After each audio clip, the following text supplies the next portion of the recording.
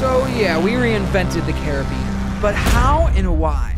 You see, most carabiners have a simple locking design. Sure, they're functional for carrying your keys, but they're not particularly fashionable.